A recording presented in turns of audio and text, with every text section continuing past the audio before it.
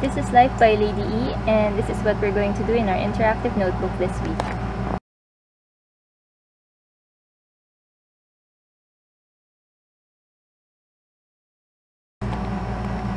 Hey guys, so we were not able to finish all of our planned activities from last week, so we're gonna continue them this week.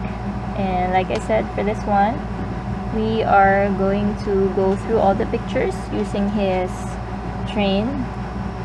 And I don't have the train right now, but I'm gonna use this one, and then we will just name each picture, and maybe I'll ask him to spell them if they're just CBC words. And then the next one is for Filipino. It's just sorting boy and girl. I have a few photos that he will glue here. And then for this one, he will just choose the correct starting letter. Then that one also. Then for this one, CA again, he will just put the missing letters. He will just write the missing letters. This one also. And then for Filipino, he will then again sort different members of the family. And then for science, he will just connect these. For CA, we will just read these sight words. And then the next is science. We will just connect these words to the correct action, to the correct pictures, to the correct action, and then we will also do them. I wonder why I have a missing page here. Anyways, for Filipino, I have a few things which he will sort into bahay and silid-aralan. Bahay is house, silid-aralan is classroom. So he will put the furniture or things which can be found in the house and in the classroom. And then for CA, I have some pictures. He will read the sight words, and then he will glue the correct picture.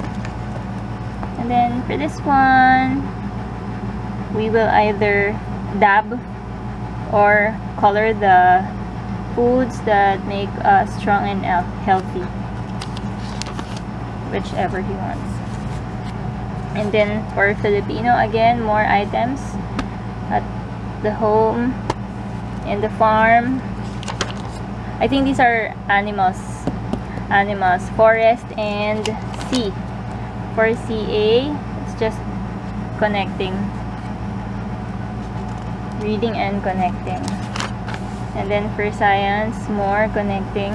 We will just connect these action words to these animals, to the movement of the animals. And then this is just connecting the same figures.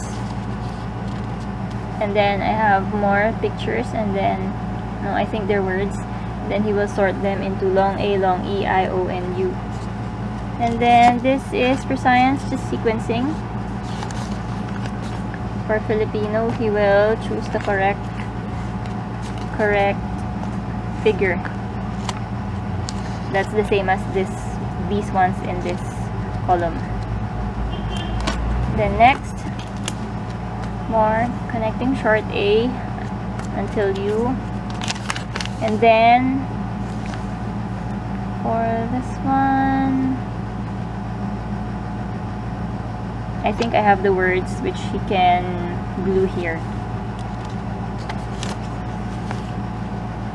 And then for Filipino, it's just more connecting partners. For example, the toothbrush goes with the teeth, and so on.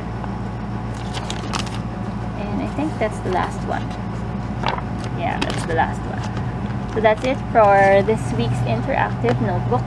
If you want more ideas, you can visit my blog at ladyrecipebox.blogspot.com, and you can also subscribe to this channel so that you won't miss any of our activities in our interactive notebook. Thanks guys. Bye!